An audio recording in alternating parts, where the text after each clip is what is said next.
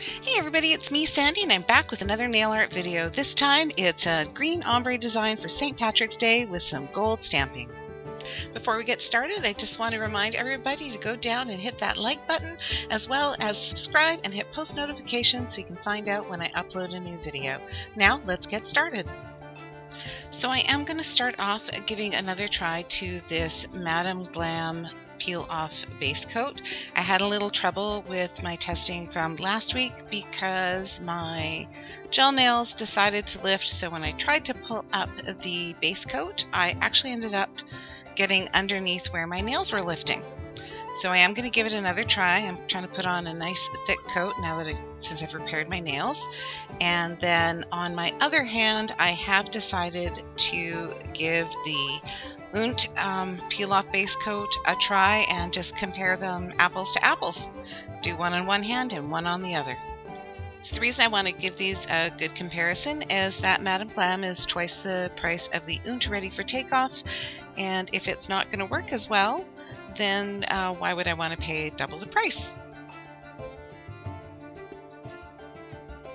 So I'm going to use three colors in my ombre design. The first one is Highlight of My Summer, then Four Leaf Clover, and Take a Hike, all from China Glace. I am going to start off with a couple coats of the Highlight of My Summer, which is the lightest color in the palette, so that my ombre design has a great base to it. And I will have all the products I'm using listed in the description box, and as per usual, I have painted my other hand off camera.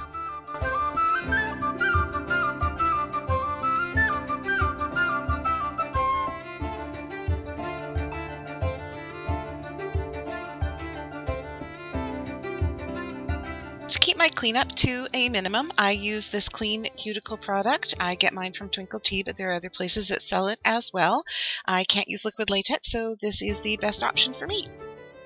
So I'm going to start off with a clean, and I use a dry non-latex makeup sponge. A lot of people do dampen their sponge before they lay the polish down, so they use a little bit less polish. I'd rather use a little bit more polish and make sure the opacity is a lot better. So what I'm going to do is I'm just laying down some strips of nail polish, making sure the sponge is completely saturated and making sure that I overlap my colors before I start sponging. And I did shake all my polish bottles, and I thought I had uncapped them all before I got started laying down the polish, but that one was being a little stubborn. I also seem to find it really awkward to use my hands when I have the clean cuticle around. It really makes no sense because they go like right onto your fingers. There shouldn't be any reason I have issues holding onto polish bottle caps when I have them on.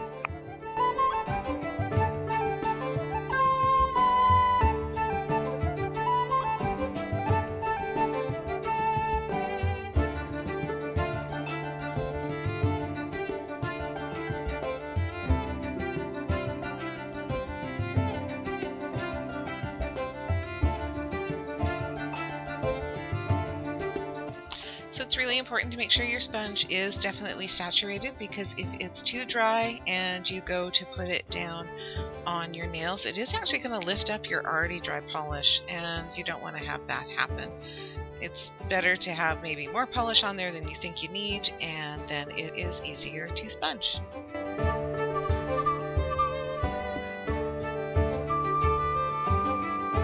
Now that my sponge is all loaded with polish, I just place it on my nail and try and dab it down. I usually do a roll motion first, but some people just dab it.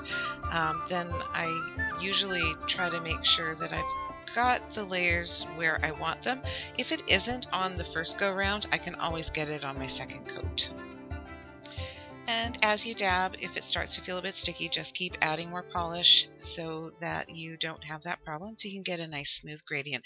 And it will look a little bumpy until you put top coat on, but trust me, it does.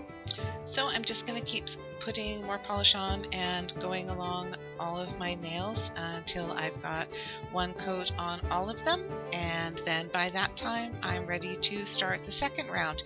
And I think on this one I did 3 or 4 rounds because I kept wanting to change exactly where or how much of the dark green polish I had showing on the nail, but I wanted to make sure I still had enough of the light green. And like I said, if you find that you don't get that on the first go round exactly the way you want it, when you go around the second time, you can just move it slightly and adjust where the colors are laying and fix it up.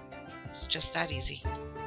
If you find that you take some time in between your coats of your gradient and your sponge dries up and gets a little crusty, you can just snip the top off and reload the sponge, or find a different spot on the sponge and reload it.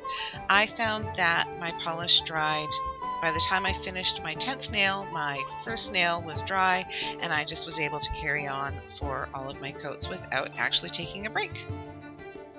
So once I was done doing my gradient, it was time to pull off my clean cuticle protectors, and then do a little bit of cleanup when I was done. You want to make sure that you do this before the polish is completely dry, otherwise it may pull up some of the gradient along the edges. And I'm sorry that some of this was off camera. I was trying to see what I was doing to make sure I didn't mess up my design, and then forgot to make sure I left my hand in the camera view.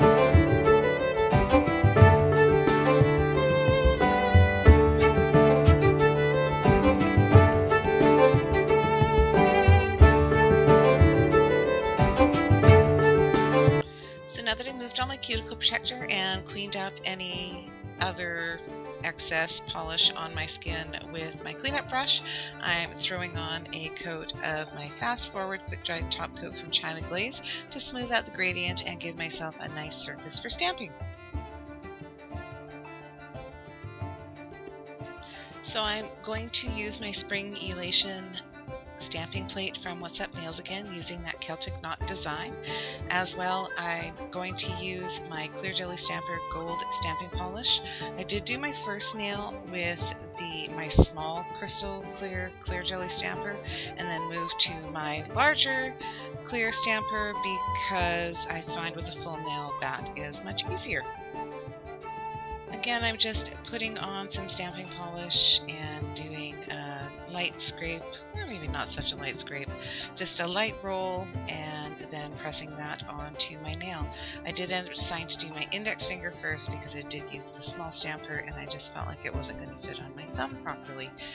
I always clean my plate between when I'm using the same ones with just a light acetone nail polish remover. And I was trying to clean up around my cuticle with Scotch tape, but that didn't work very well, and I went back to using a nail cleanup brush and some nail polish remover again. That was just much easier. I do clean my stamping head with Scotch tape because I find that is just a much easier way to do. But you know, a good cleanup brush and a little bit of nail polish remover or acetone is all you need to clean up around the stamping. If you wanted to, you could tape up your finger before you stamped, or for people that can use liquid latex cuticle barriers, you can use that. I just didn't feel like it was necessary to use another clean cuticle pack on my nails for such small amount of cleanup. For sponging or water marbling, definitely, but not for just some quick stamping. I can clean that up pretty easy.